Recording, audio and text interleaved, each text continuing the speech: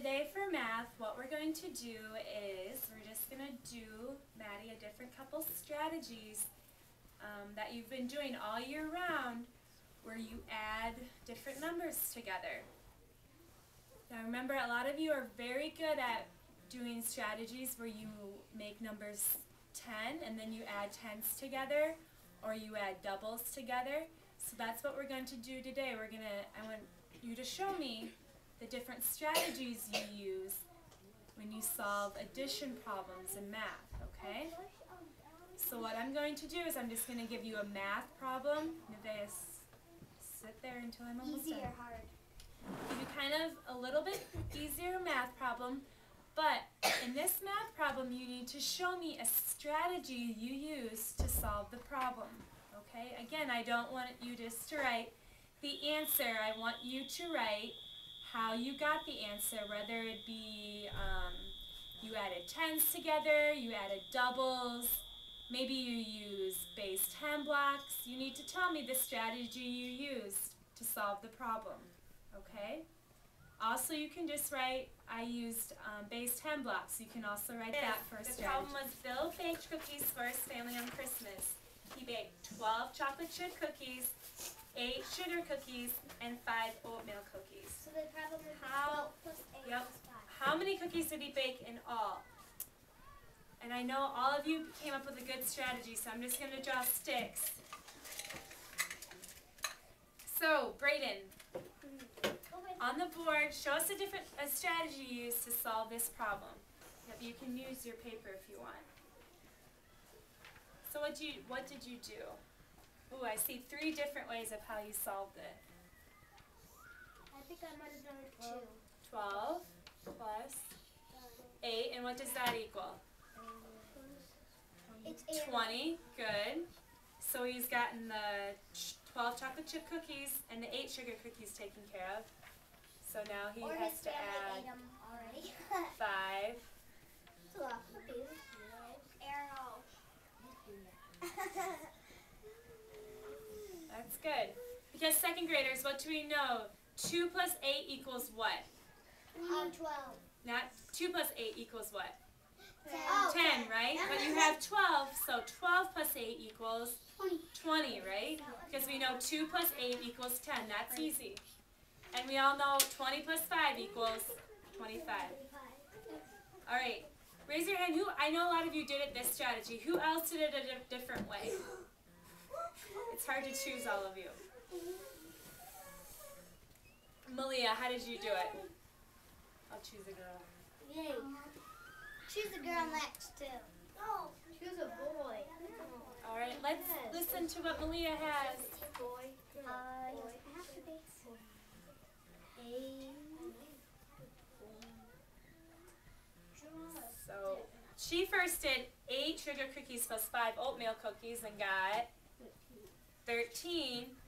Because did a lot of you remember that because of the fact families yesterday you worked on, Maddie and Nathan? You do 8 plus 10, and then you use 2 from the 5, and then you have 3. Good. And 13 plus 10, we all know is 13 plus 23. 10. Oh. I only wrote 2 down there. Good. And Malia, why did you do 13 plus 10? Because it would be easier. It'd be easier, right? You can just add a 10. So 13 plus 10 is 23. But she was adding 12, so how much does she still need to add? 2, right? She added the 10 already, but she still needs to add the 2. Let's think of one more number sentence. Let's do Mason. And then we'll do hundreds chart, and we'll see if we can block. So, Mason, what did you do?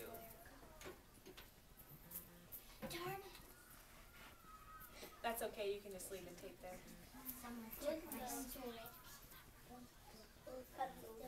So, Olivia, can you give me the pencils, please? Or, yep, just leave them on the desk.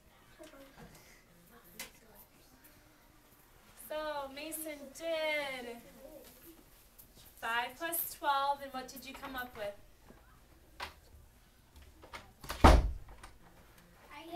I took away away the 2 from the 12.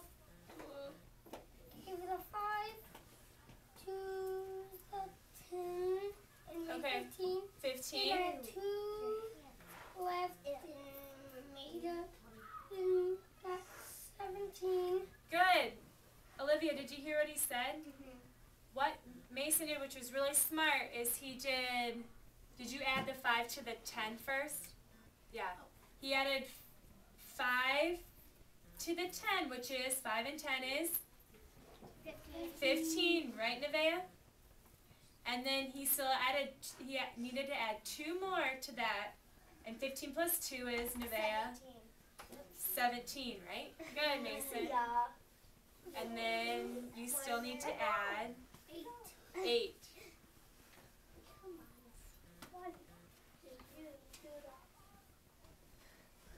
And then what would that be?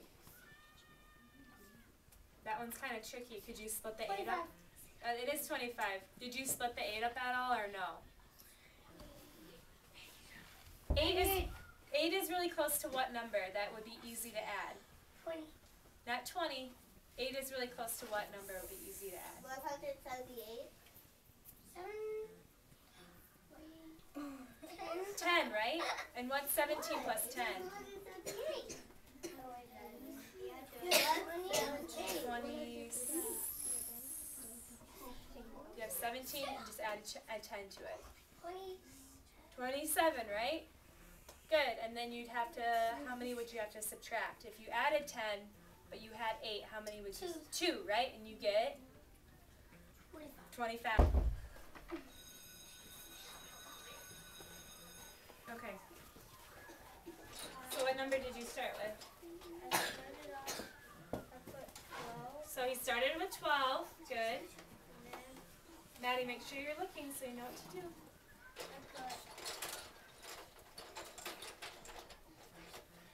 So what number did you add next?